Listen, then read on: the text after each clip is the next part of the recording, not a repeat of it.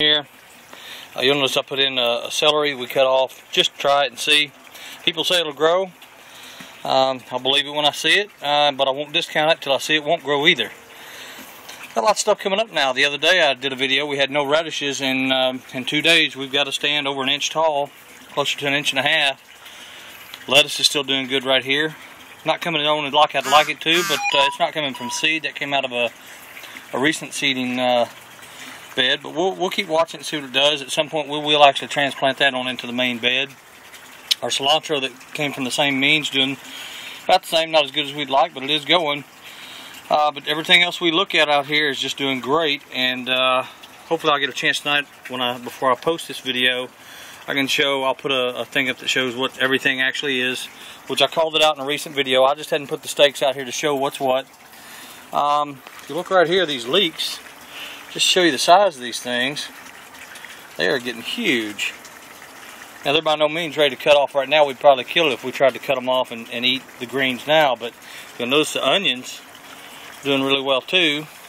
I put in a couple more onions. Here's one right here that I just put in yesterday. It's already trying to pop up. So we'll keep our eye on that, see how that does. Our kale, I know right here is kale coming around through here. And then we got a couple more onions in here.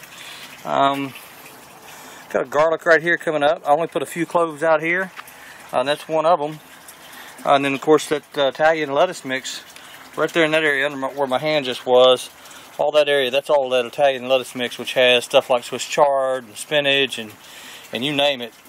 And I think all this right here is actually spinach. I'd have to look on my chart and see, but it's all copied. That way I know what everything is this time around. No guessing.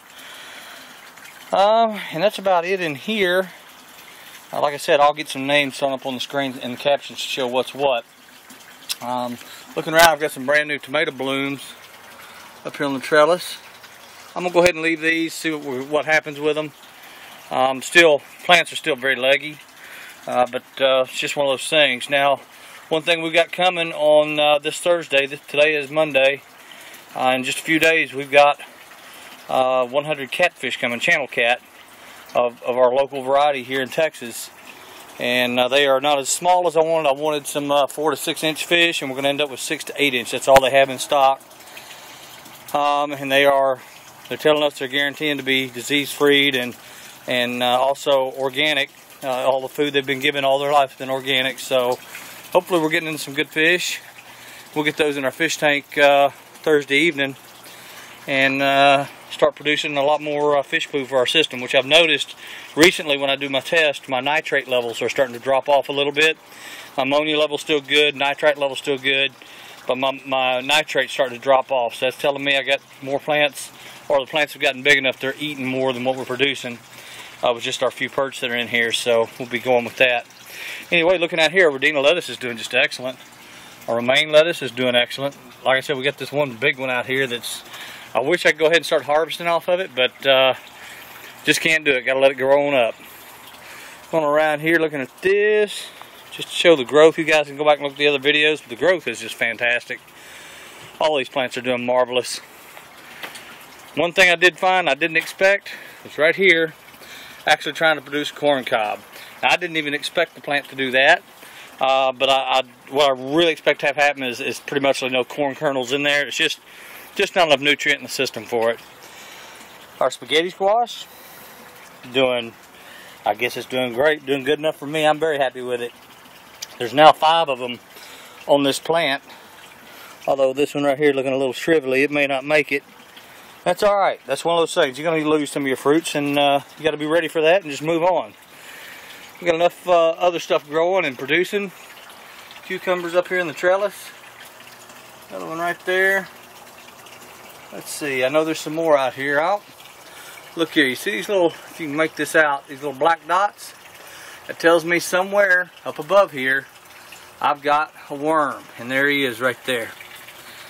Let's see if I can get a good view on him. See that worm right here? They're very hard to see. He just became fish bait.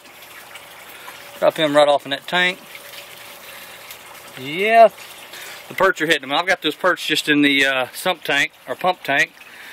Just for now, the larger ones are about to be moved into the bigger tank, along with the catfish that are coming in Thursday.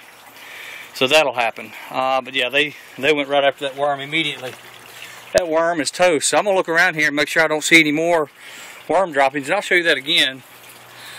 That's what the worm droppings look like. They're just little black dots that'll land on your leaves. And you can find that, and of course you can brush them off, let them get in the system. Worst case scenario, they've eaten a little bit of the leaf, but they hadn't eaten too much before we caught it. Let's see if I can show you the leaf he was eating on. It was this one right here, and you can see how the leaf is deformed and got pieces missing out of it. But yeah, just knock this poo down in the fish bed or in the grow bed. Let it go ahead and become part of the system. That'll fertilize the plants too.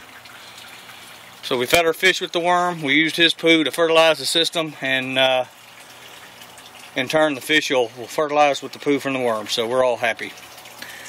Anyway, just kind of looking around here, see if I see anything else of big interest at the moment.